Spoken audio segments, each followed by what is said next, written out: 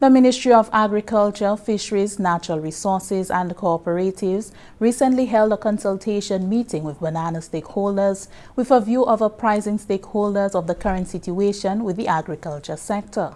Stakeholders highlighting the issues currently plaguing the sector also offered recommendations in the hopes of arriving at solutions. Details in this report. The Ministry of Agriculture, Fisheries, Natural Resources and Cooperatives recently held a consultation meeting with banana stakeholders so as to update them on the state of the agriculture sector. The St. Lucia National Fair Trade Organization and stakeholders also seized the opportunity to provide recommendations to ministry officials so as to find solutions to the many challenges currently plaguing the sector.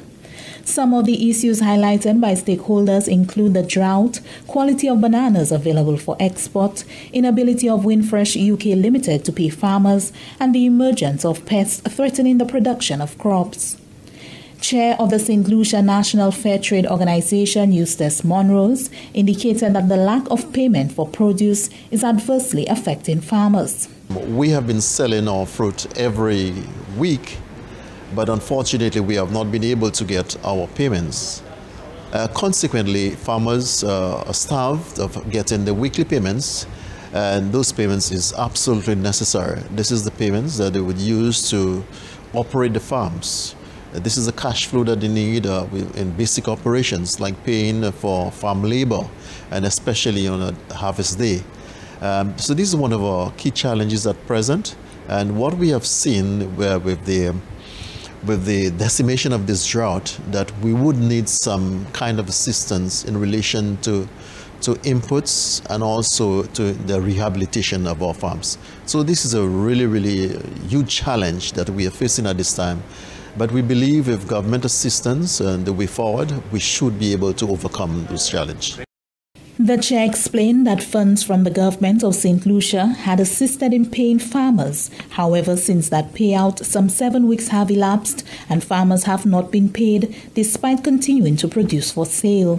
The issue, according to Monrose, lies primarily with Winfresh Ltd, the entity purchasing goods from the farmers. He noted, however, that the Minister for Agriculture, Fisheries, Natural Resources and Cooperatives, Honorable Ezechiel Joseph, has promised to address the issue. Honorable Joseph indicated that a meeting had been held with Winfresh and all relevant stakeholders. An independent body was hired to review the operations of Winfresh Ltd so as to be able to make recommendations to ensure viability and highlight the type of restructuring required for its survival. I spoke with the chairman of Winfresh, who is a gentleman out of St. Vincent, and he told me that the report is in circulation. It came out this morning. I have not reviewed the report, and in the coming week we will meet as a board to review the report and of course to go back to the stakeholders, the respective prime ministers, to review the report and to see what are the recommendations we can implement short, medium and long term. So as far as the company in the UK, it has been, we are well on our way in looking at this company and to see how we can restructure it. It's definitely the company is experiencing a lot of financial difficulties, and as shareholders we believe there's a need for us to intervene at this point in time. The minister expressed that it is only right that the Ministry of Agriculture lobby on behalf of farmers so as to ensure they are paid for their goods. The government, he noted, continues to inject resources into Winfresh Ltd to ensure it is able to pay farmers, including the recent contribution of $1 million. The minister did admit, however, that this was unsustainable, thus making the restructuring of the entity necessary. Minister Honorable Joseph explained that farmers will be receiving assistance with the other challenges. We know that we have the problem with the mealybug, which we have just gotten a report from the research departments informing us that they got the identification done from a company in the US. So we are now putting in place protocols as to how we can reduce the population of the mealybug. So we're waiting for the company now.